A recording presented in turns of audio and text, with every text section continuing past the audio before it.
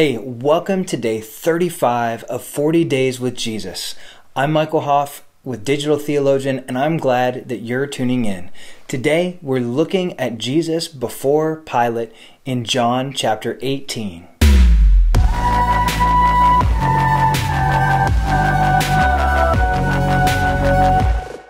Where we left off yesterday, Jesus was before Pilate, and Peter had just denied him for the third time as the rooster crowed. And what had been going on was that Jesus was brought at night to be tried. The Sanhedrin had to be gathered, so this is taking a while. And over the course of the entire night, Jesus is being accused, he's being tried, right? There's a lot that's going on behind the scenes that's not fully discussed or really brought to the fore in the Gospel of John.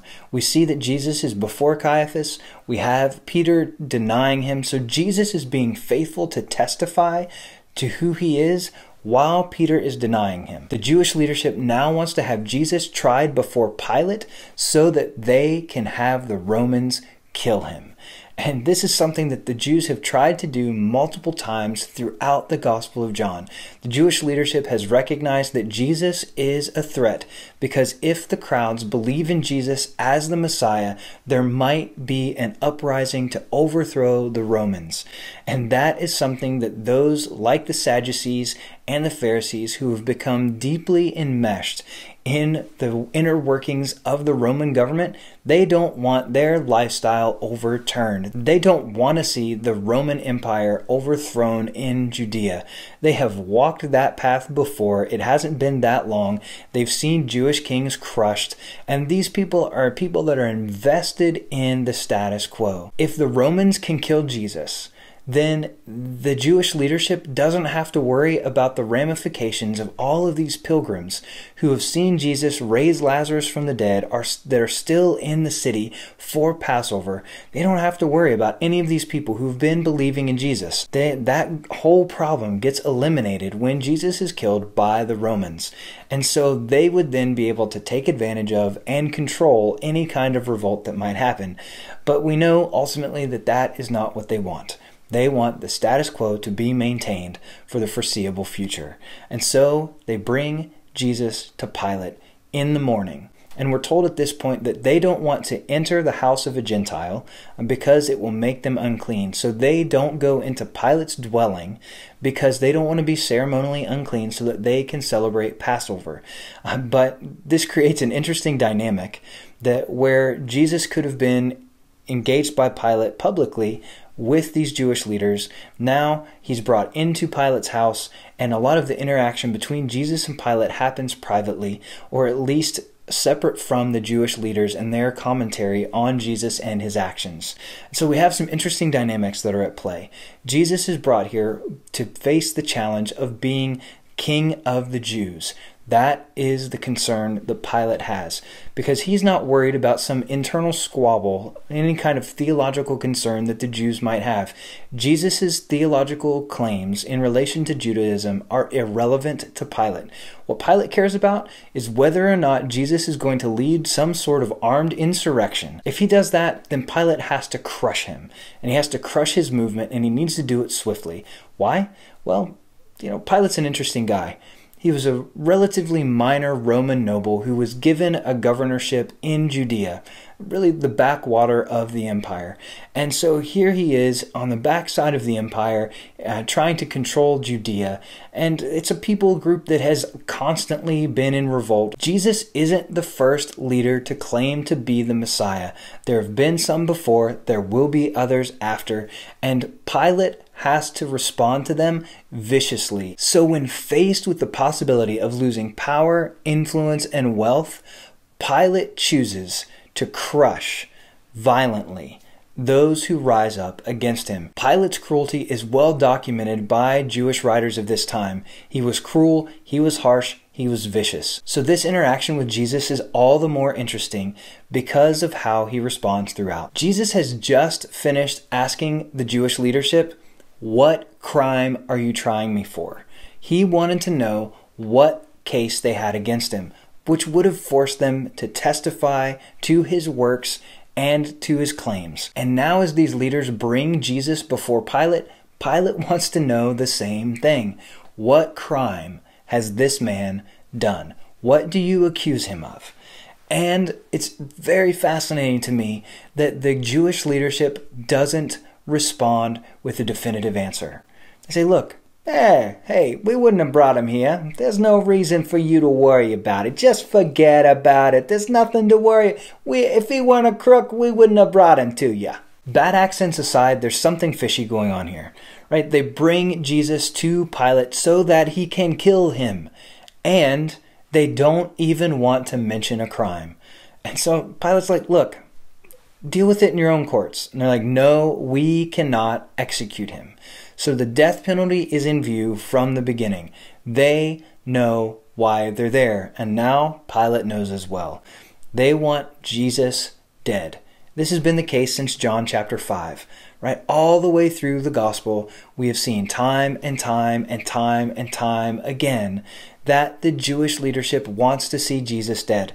I mean, there have been literally 2 attempts by the people to kill Jesus before he ever makes it to Pilate. But it wasn't his hour then, but now his hour has come. And so he is standing before Pilate and his life is on the line. Given that the Jewish leadership hasn't wanted to go into Pilate's house because it might make them ceremonially unclean for the Passover festivities, now Pilate and Jesus are alone as Pilate questions Jesus. Pilate opens up with the most important question. Are you the king of the Jews? This is at the heart of the Roman concern. Pilate doesn't care about internal Jewish theological debates. He doesn't really care whether or not Jesus is some prophesied Jewish figure. What he cares about is, Jesus, are you making political claims?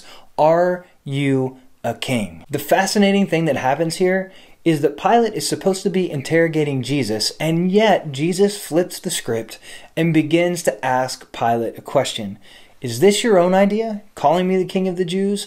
Or is this something that somebody else has told you? Pilate says, am I a Jew? What do I care? Right? Like, your chief priests, your people, they brought you to me. What have you done? Jesus responds by saying, my kingdom is not of this world. If it were, my people would be fighting for me right now.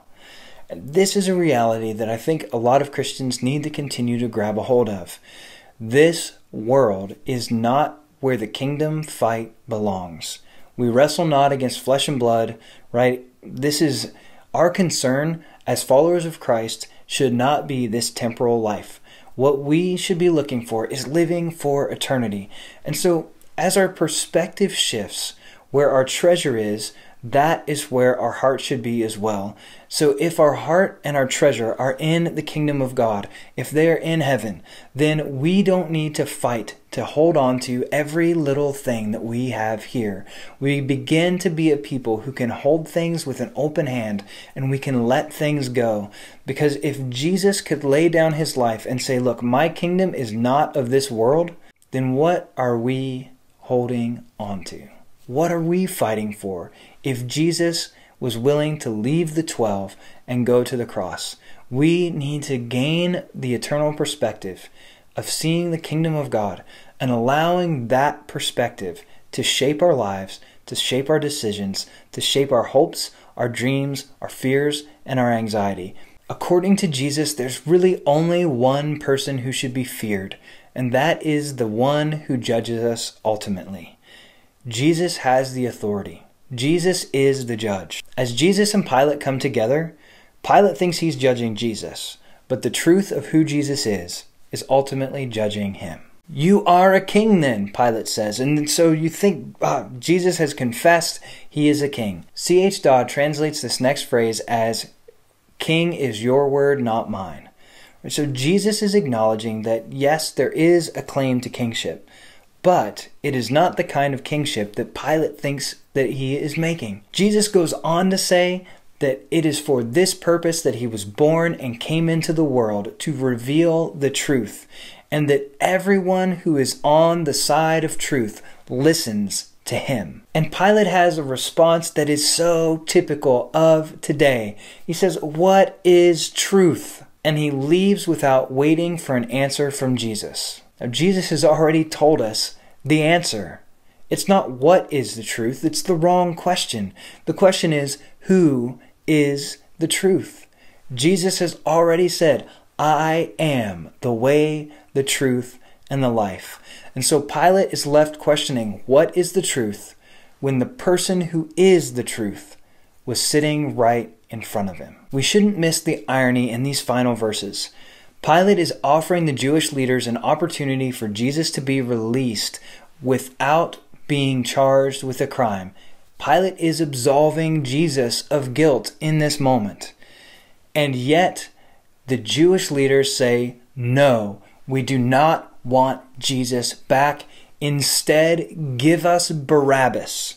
Now, Barabbas had been involved in a violent insurrection. Barabbas was the kind of person who was doing exactly what the Romans feared. And now the Jewish leaders are asking for Barabbas to be released rather than Jesus. Jesus, who in the garden has already made it clear that he is not going to lead an armed insurrection. He has told his followers that violence isn't the way. And now the Jewish people are calling for someone who has led the kind of revolt that would lead to Romans crushing them. And they want that man rather than Jesus. As we come into Holy Week, these stories of Jesus are so familiar to many of us who have been raised in the church. But I don't want us to lose sight of the little details as we work through the rest of the Gospel of John. These stories are important, but they're familiar. And as things become familiar, we can gloss over things that are vital to a deeper understanding. So as we enter Holy Week, I want to encourage you to just focus in on the life of Jesus. Look at these last few hours of Jesus' life in the Gospel of John, and let's be refreshed and renewed as we read them together. Thank you so much for watching. If you're enjoying the channel, please go ahead and subscribe. Give the video a thumbs up if you like it, and it is my sincere hope that you have an amazing and blessed day. I'll see you tomorrow.